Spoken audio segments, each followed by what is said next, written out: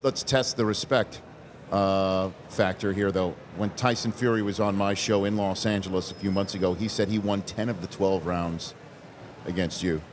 What do you think of that idea? Yeah, you know, I don't feel. Of course, I see the fight differently. My view and angle was different than that because I felt I won the first 4 rounds. You know,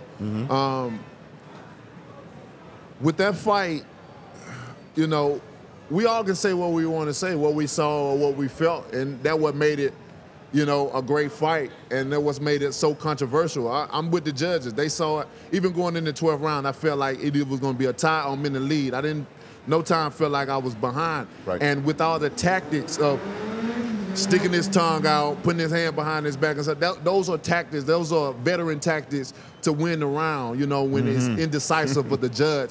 And you do those sorts of things and stuff like that. So, but, you know, the judges was right on point, you know, I felt. And they made a great decision on how it went because I saw it even going back. You know, although I have to put the fight on mute, you know, the commentators would mislead you. What do you mean? Yeah, because when you have commentators, you know, and they saying crazy stuff in the fight, when they painting a narrative of people that don't understand boxing and looking in, you know, we go mainly for the commentators, the so-called experts that's supposed to be giving us a proper assessment of the fight.